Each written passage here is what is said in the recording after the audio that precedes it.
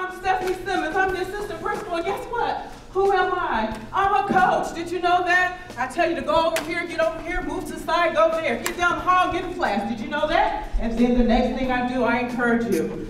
Brentwood High School is using a creative method to prepare its rising freshmen for high school. This begins our 7th year with Freshman Transition Academy, and we're excited because this year we had the greatest number of students to register, 100. The program takes a few days to teach incoming students about study habits, school rules, and teamwork, while also showing them what they can expect from their high school classes. We have some kids from private schools, Curry Ingram, Brentwood Academy, all over Williamson County are kids that have moved here, so it's going to be an eclectic crowd. It'll be fun.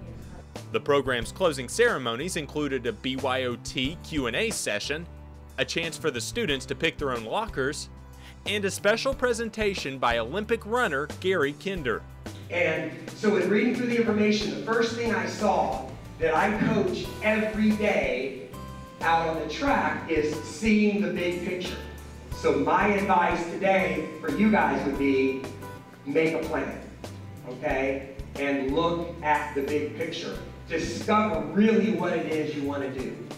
Organizers say the goal is to get students excited and ready for the next phase of their educational career. They have an opportunity to have some idea of what high school is about. English, math, we have social studies, wellness, team and leadership. And our hope is that when they leave here, they will feel empowered and they have the desire to come back and ready for high school.